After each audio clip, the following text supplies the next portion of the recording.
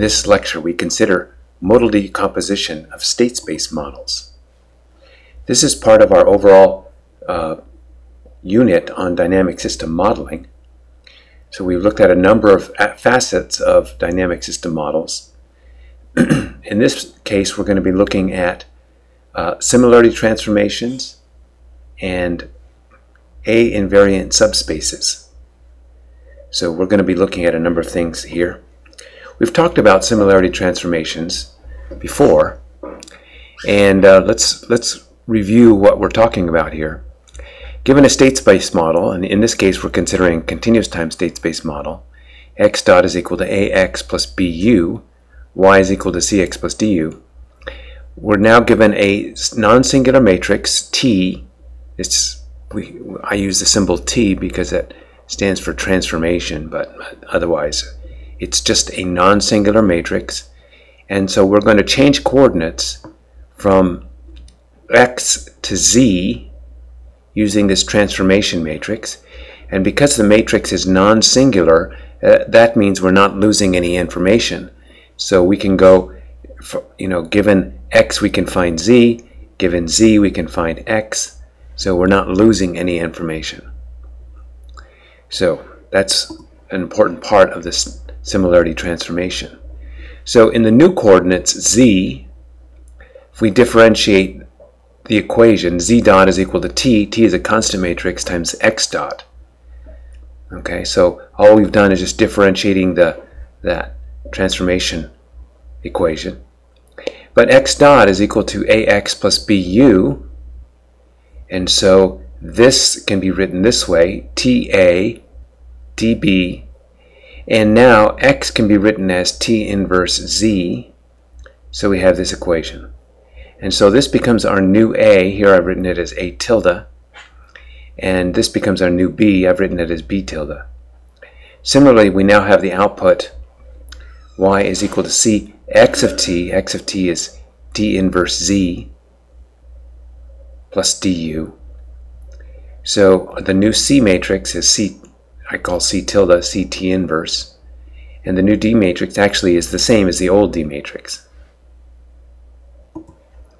So we have this form of the similarity transformation. We have input u, output y, and we have A, B, C, D matrices, which we can write in terms of the tilde matrices this way, or we can write it in terms of the tilde matrices this way, in terms of the original matrices. And they're equivalent to each other. Notice that the inputs are the same in both cases, outputs are the same in both cases. What's different are the internal coordinates. So I've written it in this ABCD form. What about the transfer function? So let's start with the original transfer function, d plus c si minus a inverse b. I'm going to insert an identity matrix here. In this case, the identity matrix looks like t inverse t. And so ct inverse is c tilde, and tb is b tilde, and so then I have t si minus a inverse, t inverse. I can put that all together into an inverse matrix this way. So t si minus a in si minus a, t inverse, quantity inverse. So the product of these three matrices has this inverse. I can distribute the t and the t inverse through, so t times I times t inverse gives just I, and then I have tat inverse, which is what we called a tilde. And so you can see that the ABCD matrices give us a transfer function, and we get the same transfer function with the c tilde, a tilde, b tilde matrices. So basically what this is saying is that the transfer function is invariant with respect to the state representation. So regardless of the state variables we use. So an important question is then, why would we use a similarity transformation? Well, in some cases, the state model representations reveal more insight into others when you do a similarity transformation. The two most common we're going to be using are the modal transformation and the block triangularizing transformation.